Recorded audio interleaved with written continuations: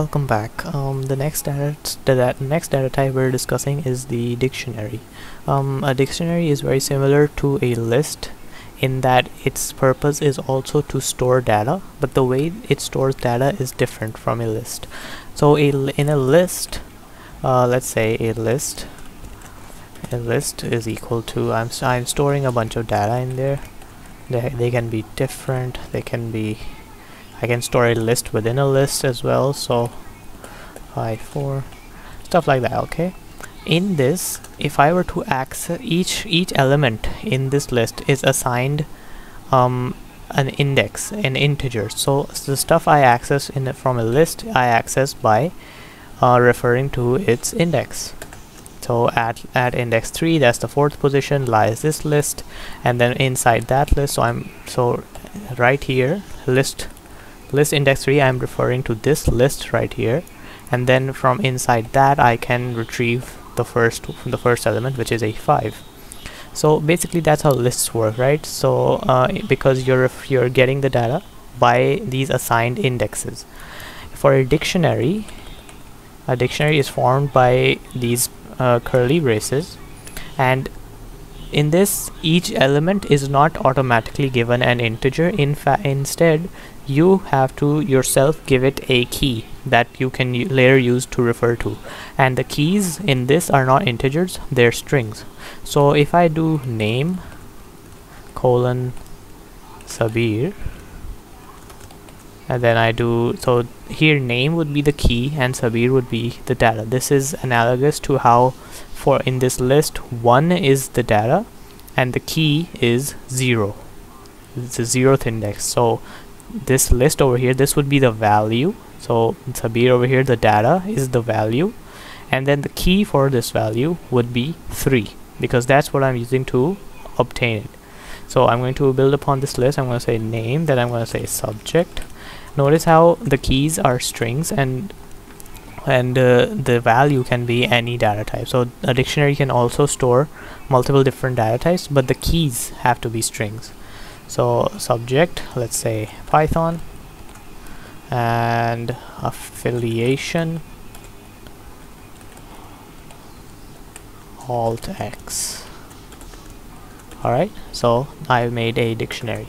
Now if I want to retrieve Python from here, I can do dict, and then I can say give me the subject of dict1, and it'll return Python.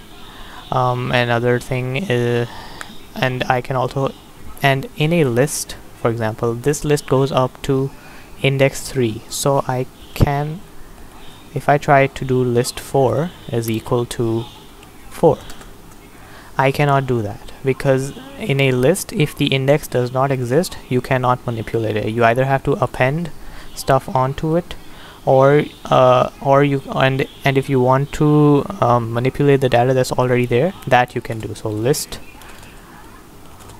oh wait, I think I made an error. I'm gonna do list 1, so the 4th index, which does not exist right now. So it says list assignment at index out of range, so this only goes up to 3. I cannot assign something which is on index 4 because index 4 does not exist in this list.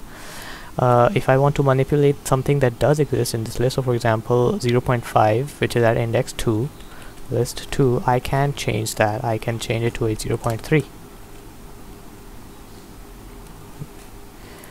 I keep making this error. So now list 1 has 0.3 instead of 0.5. So I can manipulate the data that's already there, but I cannot add more data by assigning a value to the next index, because the next index does not exist. But for a dictionary, in a dictionary, not only can I change data, so let's change the name. So right now I'm referring to name. I'm going to set it equal to my name backwards.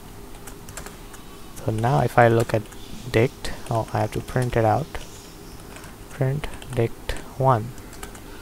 Now the name has been changed, but over here how this is different from list is that I can add on new keys without it giving me an error. So like even if the key does not exist, I can do dict1, and I can make a key by qualification, and I can set it equal to self-taught. Now if I take a look at dict1, it has another key and another value.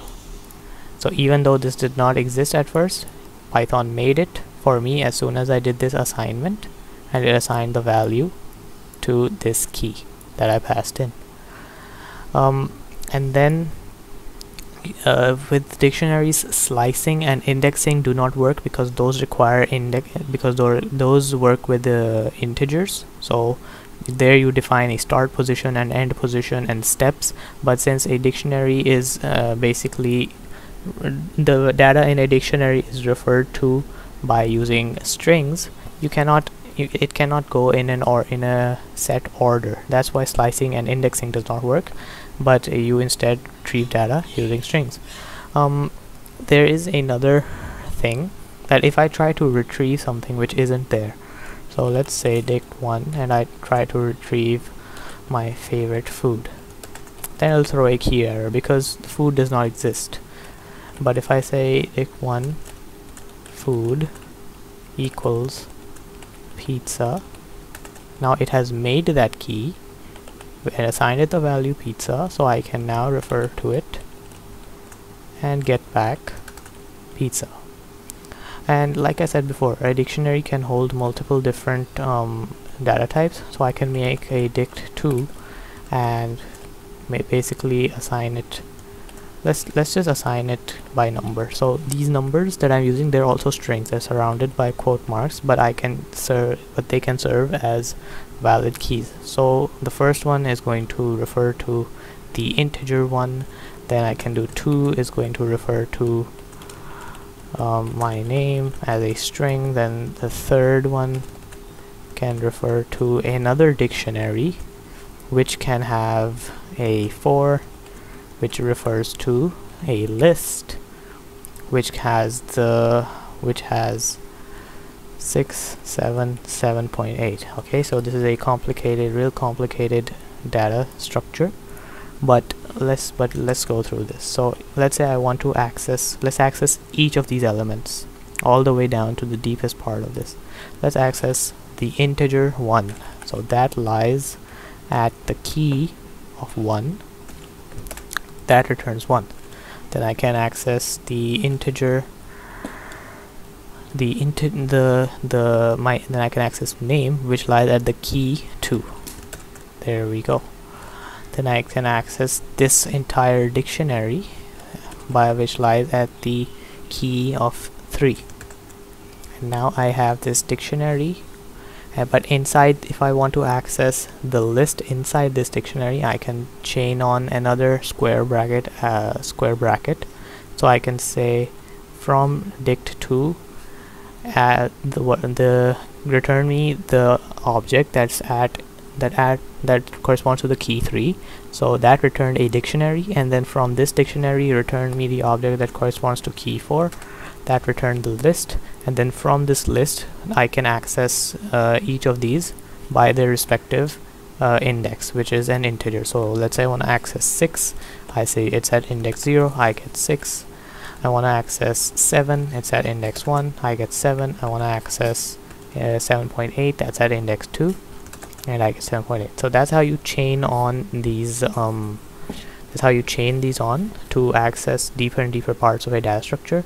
And this was the difference between a dictionary and a list. That a dictionary is unordered, so you cannot slice or index it, because it does not use integers to refer to the data it holds. It uses strings, and strings, well, they don't follow a set order. So yeah, this has been an introduction to dictionaries. They also have a whole bunch of useful methods that we'll look into in the next video.